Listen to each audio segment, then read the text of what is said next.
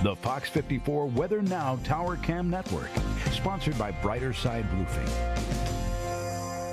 Another chilly night on the books here. You're taking a time-lapse look over downtown Augusta, and we're still seeing increasing clouds for this evening. So now we're into the dark hours. It's currently 10:45 p.m.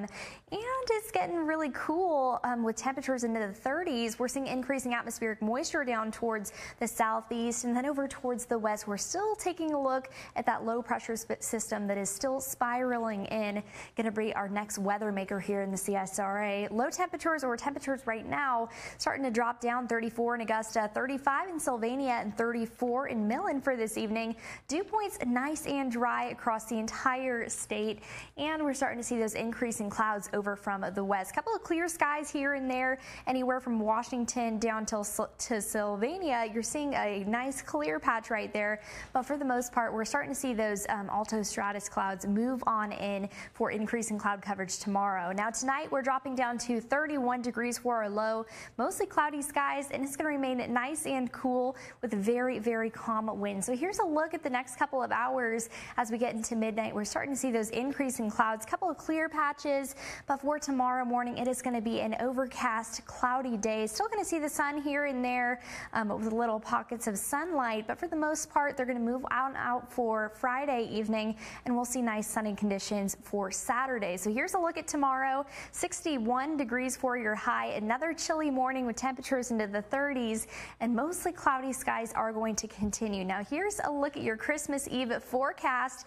We're going to be nice and chilly still with temperatures into the 30s. Now we're getting into above freezing temperatures, so it's going to be a little bit warmer than the temperatures that we have been seeing, and mostly cloudy skies. It's going to really increase for tomorrow, or for Christmas Day, 66 degrees and overcast skies. That's where we're going to start to watch those scattered showers across the board. So here's the Christmas Day rainfall outlook. We are going to be making its way through Christmas Eve to Mississippi and Alabama, and then it's going to start to have an isolated shower or two for Monday around 2 or 3 in the morning.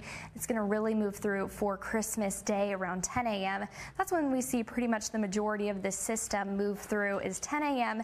to 9 p.m. with mostly scattered showers here. And then we got that low moving up from the Gulf as well. That's going to increase rain chances once again through Wednesday. Then nice dry conditions are behind it, so that'll be nice to see heading into the later week after Christmas. So here's a look at what we're expecting for rainfall: 1 to 2 inches. It's going to remain light and moderate, more of a drizzle or a sprinkle with light rain, and then maybe a heavier rain pocket or two. And you can see some of the southern regions are expecting a bit more rainfall, and that's from that system coming up from the Gulf. So 7-day forecast, we are staying nice and dry through Sunday, and then we got elevated rain chances Monday through Wednesday, seeing decreasing clouds as well for Wednesday, and then sunny skies will return for Thursday. But overall, temperatures are staying into the 60s, and our warmest days are going to be Sunday and Tuesday with highs of 67 degrees, and overnight and morning lows definitely warming up as well. 34 degrees all the way to 53 degrees for Tuesday morning. Trent?